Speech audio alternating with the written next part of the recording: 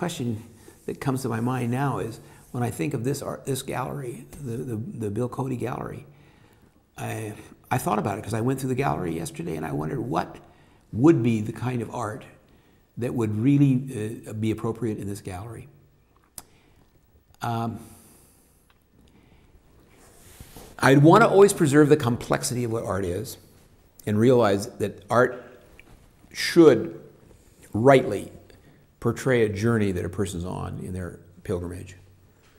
But this is a confessional place, and this is a place that does believe in the goodness and the faithfulness of God. We believe in the third intuition, that great third reality, that there is redemption, there is hope. And therefore, I don't feel that I would put in this gallery the art of despair. I would want art that was as complete and as vast as it could be.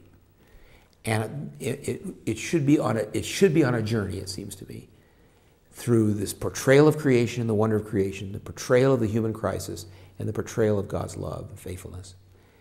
And not that every single piece should equally accentuate every single theme, but the total effect of the work, it seems to me, should be edifying. It should teach a person toward hope and not toward despair.